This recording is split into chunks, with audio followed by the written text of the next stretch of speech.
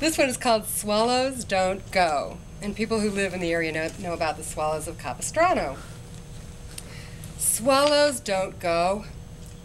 The swallows don't go to Capistrano anymore, weary and wary of tourists flown in from Idaho, New Mexico, Arizona, binoculars in tow.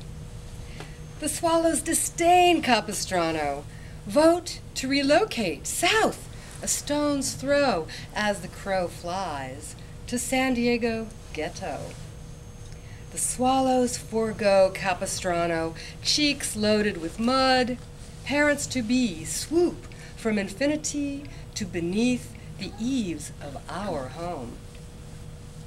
The swallows abandon Capistrano completely, who knows how, making babies in the rafters, some eggs shatter.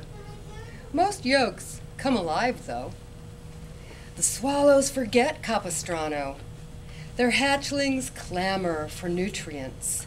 Harried parents go fetch more food as sparrows bide stolen moments when solo babies reveal their position.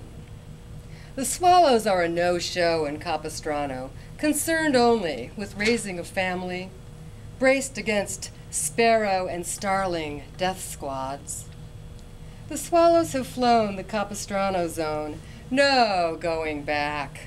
They're upside-down mud huts just this side of no return.